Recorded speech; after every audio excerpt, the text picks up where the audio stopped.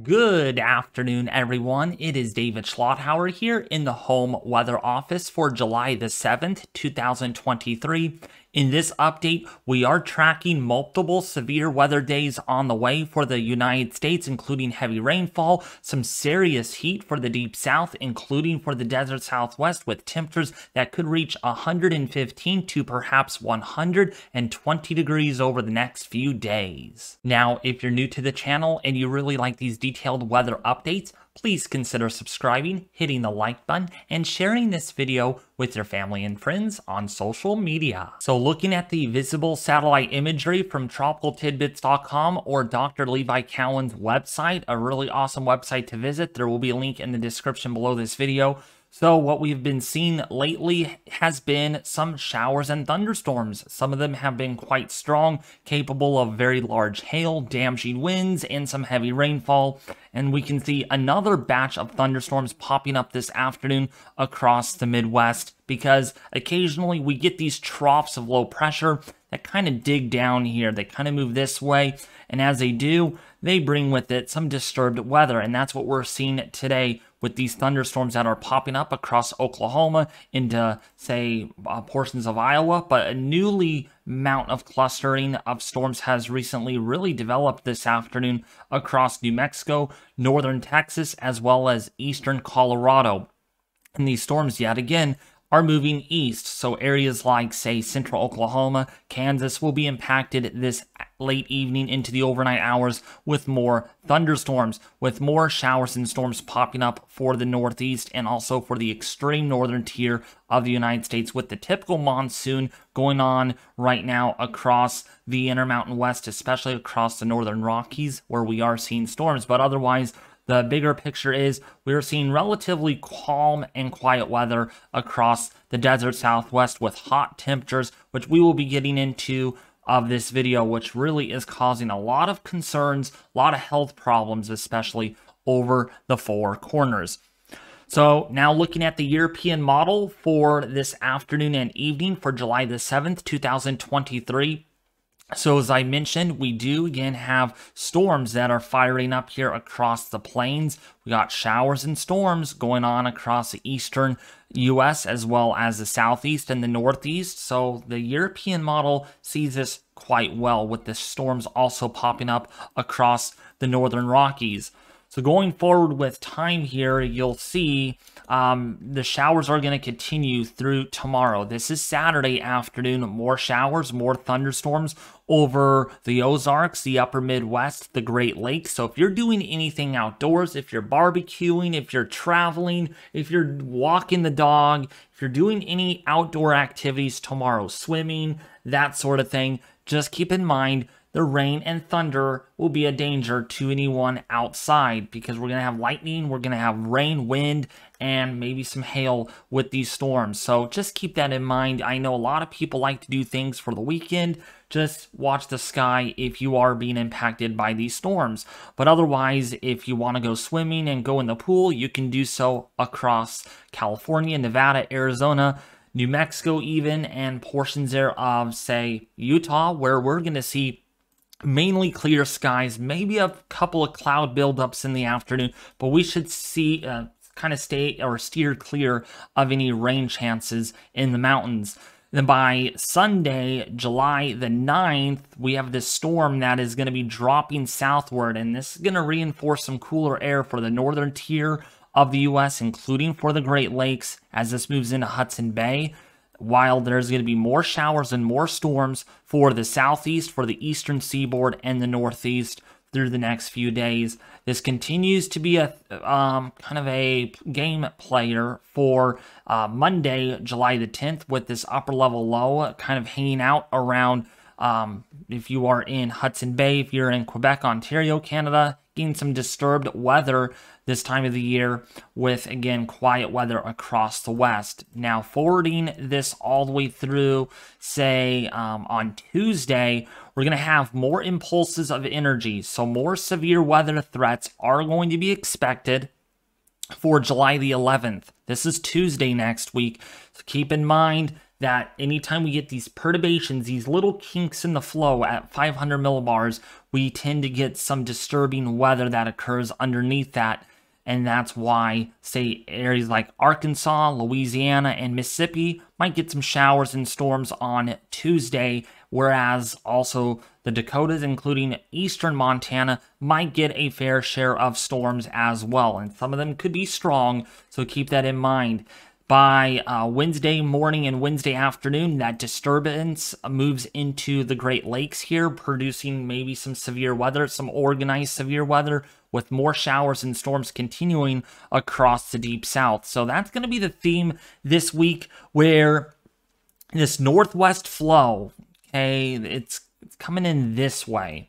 There's going to be perturbations within that flow, and anytime you get that, we get MCSs, we get clustering of storms, we can get organized cellular development. And yes, there are hazards with those storms, typically large hail, strong winds, and maybe a tornado or two to go along with that. That continues all the way into Thursday, into Friday. As you can see here, more of these disturbances kind of move on by, and each of them kind of leaving the threat for showers and storms kind of along to go with that. And that can continue all the way through next Saturday, July the 15th.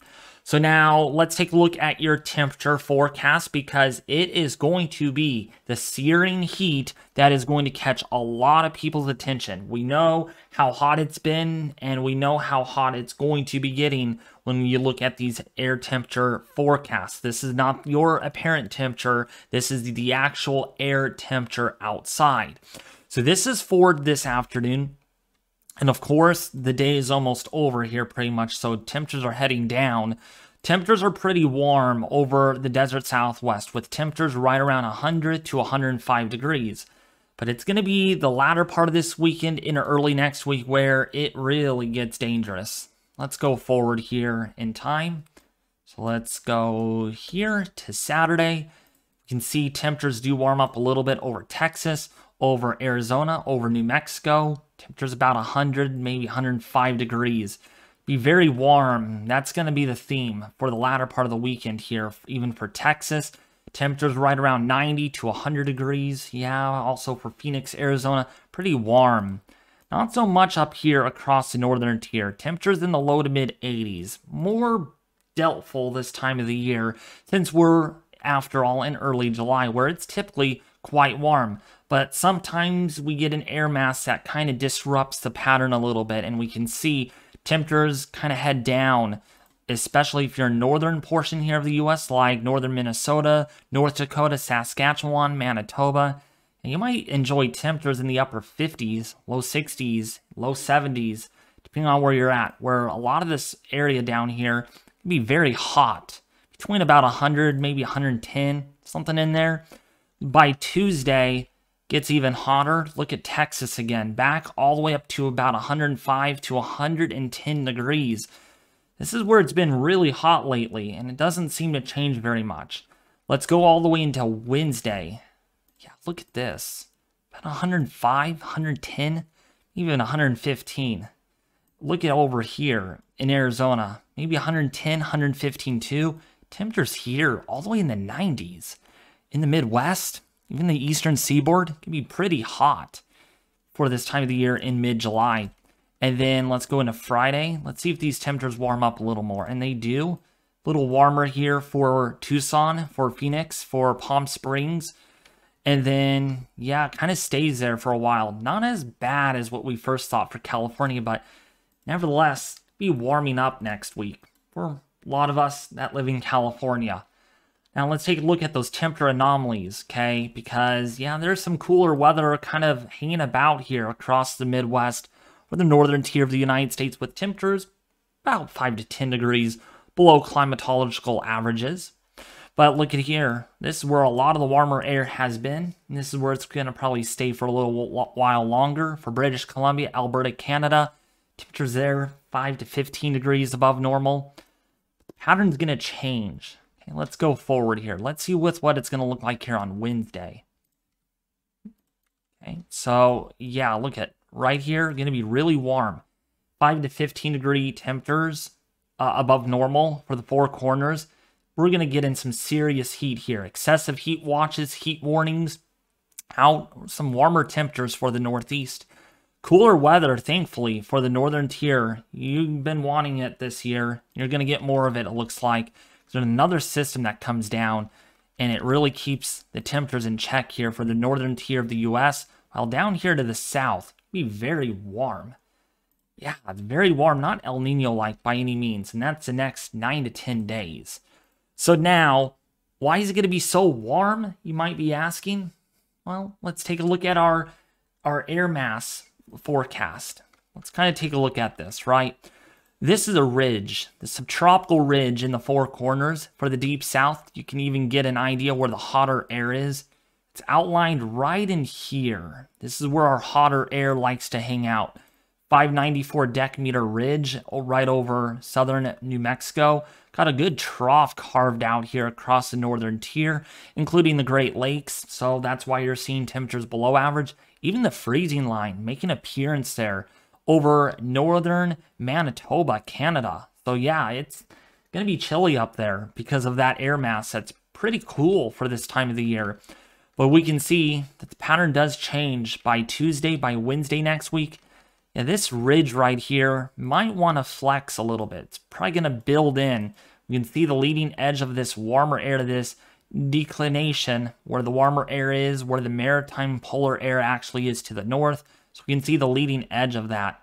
And this is where the hotter temperatures will be residing in the four corners because of this ridge that is in place. The four corners ridge, or the desert southwest high, that typically builds this time of the year. By Wednesday and Thursday this week, kind of flattens out. So we get more of a zonal flow here, which might keep temperatures at bay across the northwest as well as the northern tier of the United States. And that's kind of what I showed you on the temperature anomaly, where it's probably going to be really warm, far above average here across the southern half of the U.S. by the middle to the end of next week because of this high that does reside. So now let's take a look at the National Weather Service. Yeah, this is really concerning. Let me go into full screen mode here, and you can see excessive heat watches out again for southeastern California, for southern Arizona, even western Arizona. Excessive heat warnings, heat watches, got fire weather warnings out. Not a good situation if you're in the four corners. You would want to see a lot of rain, a lot of the monsoon.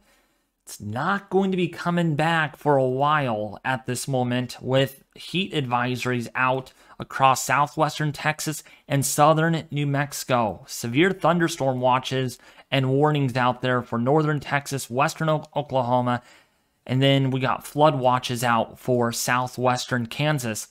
But notice much of the U.S. here looking quiet. Not a lot of weather watches or warnings or advisories out. And we like it to stay that way, but we're probably going to add heat advisories and heat warnings down here, probably heat watches in the next couple of days for Texas and Oklahoma, so we get temperatures back into around 105, 110 degrees. Got flood watches out for the Northeast because of thunderstorms, so yeah, turn around, don't drown if you're encountering flooded roadways. So I wanted to show you all this. This is the risk of hazardous temperatures. And this really illustrates with what we just talked about. There's a high risk. Yeah, that's a 60% chance that you're going to see dangerously hot temperatures in the desert southwest here. Arizona, Flagstaff, if you're in Albuquerque, New Mexico, Tucson, Arizona, if you're in El Paso, just be aware between the 15th and the 18th, you could have temperatures really hot. There's that high risk of excessive heat. There's a moderate risk and a high risk for Florida. So keep that in mind. The humidity and the temperatures that are hot going to make it feel even hotter than it should for this time of the year, with even a moderate and slight risk for excessive heat across California, Nevada, and across Utah. So yeah, the heat's going to be a big problem, sadly, across the southern half, the southwestern half of the U.S. in days to come. Now, the heat is back, and it's back in full swing. So when we take a look at our 6 to 10 day temperature outlook, really illustrating with what we looked at on the Euro model, illustrating below average temperature chances across Iowa, kind of in the thickness of that, likely below. leaning below average across the other states of the upper Midwest and the northern tier. But look at down here. Temperatures are going to be mighty hot. I mean, we got a 90% chance that temperatures could be well above average across New Mexico, Texas, and also for Florida. So the hot air is going to be really impacting the southern U.S., including cooler weather than average for the northern tier. So a bit of an extreme weather pattern here through the 10-day forecast, and that kind of modulates a little bit through the 21st of July with likely above average temperatures continuing across the deep south of the U.S., including the desert southwest, California, including for Florida, with near average temperatures here for the Great Lakes. Now, I wanted to show you the precipitation outlook. This is why fire weather warnings are out and excessive heat warnings, because the heat air is going to be dry and it's going to be hot. You can see likely below average precipitation. The monsoon is not around for the next 10 days, unfortunately. So a lot of these areas are going to be baking hot.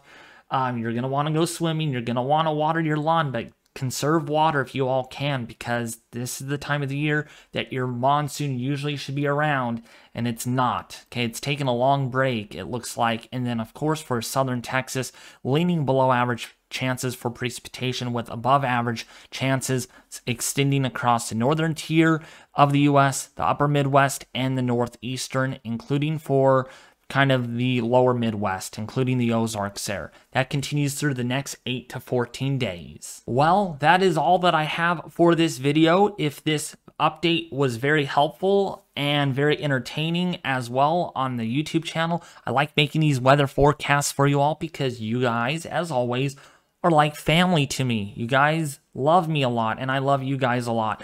So if you guys want to see more weather content like this across the United States, these local forecasts, including for Canada, even for Mexico perhaps, please consider subscribing if you haven't already. It really means a lot. We are at 8,000 subscribers.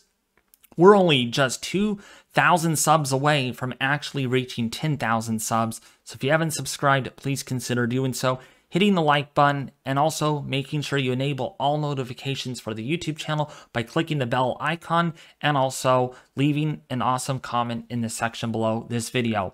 Well, that is going to be it in the weather office. As always, my name is David Schlotthauer, and have a fantastic rest of your Friday. I'll be back in the office again tomorrow with another weather forecast.